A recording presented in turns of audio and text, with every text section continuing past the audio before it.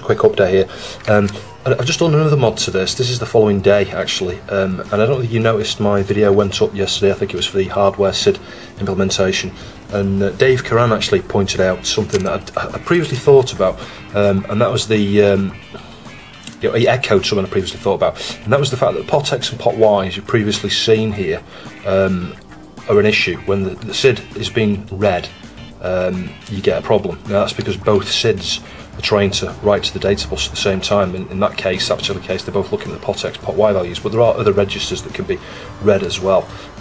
So really, this is the thing Dave pointed out. He's very good at spotting these things, and he spotted it straight away. As soon as he saw the post, that was his first question. His first question is, what about when SID 2's been read? Aren't you going to get a conflict there on the bus where both chips are effectively trying to drive the data bus? And yeah, he's actually absolutely correct there. And I had thought about this, but I hadn't not really. I thought maybe I could just get away with it, but in retrospect, and certainly following on from Dave's post there, I thought I'd better deal with this really, and I started looking at it last night, and there was a bit of some messages going back and forwards between myself and Dave, and he suggested actually the simplest way you can implement this is with an OR gate. I don't know why, I seemed to get it in my head that I needed an XOR gate, but actually after rereading Dave's post this afternoon, his final message, it's pretty clear to me that an OR gate should just do the job. Now the alternative that he suggested was just using a couple of diodes here. So the way this is working, these two pins here are the read write and the chip select on SID 1, and you've got two diodes there just encapsulated with this heat shrink tubing just to stop them from shorting on these legs here.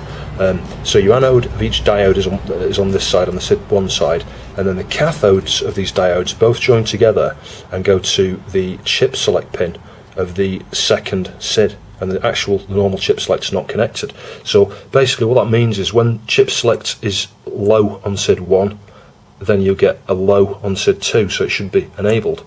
And when you get a low on the read-write pin, which means write mode, SID 2 is also in write mode. Now, when SID 1 goes into write mode, the read-write pin is going to go, read mode, it's going to go high. The read-write pin will go high when it's trying to read from SID 1. Now, when that goes high, obviously that goes across the diode here, and it's into the chip select, which disables the second SID. As soon as the chip select goes high, it disables it. Hence why we're using these two diodes that way with the read-write pin and the chip select pin. So the other thing here, and this was the missing final step, I did try this earlier today and I couldn't get it to work, and I did mention to Dave that it didn't seem to be working, but having revisited this now, I thought I'm going to try a lower size resistor there. I think I had something like a 4K7 or something previously, and it was really glitchy, but with a 1K resistor from ground to the chip select effectively, and you need that because if you think about it, when you've got a low being driven on the chip select or the read-write pin, because of the diodes here, you're going to get nothing. This pin's going to be almost like it's floating kind of thing, high impedance. So you need to pull it, low with something. But the size of that resistor might not be optimal. I'd be appreciated if anybody out there's got any suggestions. Is 1K too low? Is it too high for something like this? Bear in mind that the logic level's somewhat like 3.5 volts roughly. So I think I measured it actually as this is working now. It drops to about 2.9 or 2. Something like that. It's obviously the 0.7 volt drop from the diodes here, and that's effectively what you get in. So I guess I'm not going to get any better than that. So it should be all right. But maybe current-wise, maybe 1K is not a good thing. I don't know. I mean, I'm not too worried because the thing that drives the chip select on that is the 139. So, and I did test that; it wasn't getting even slightly warm. So I guess the worst case is it could kill the 139 at some point if it's too much stress there as it's transitioning from high to low via the diode. But I don't know. I don't think that's going to be a problem. So the bottom line is now that works. That's all done.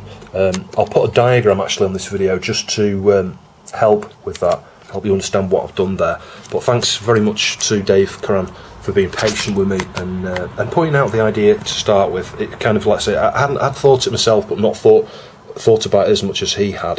It was a case of I initially thought I could just get away with this, and actually after him pointing out the specifics, why it's a bad problem, why, and it is a problem.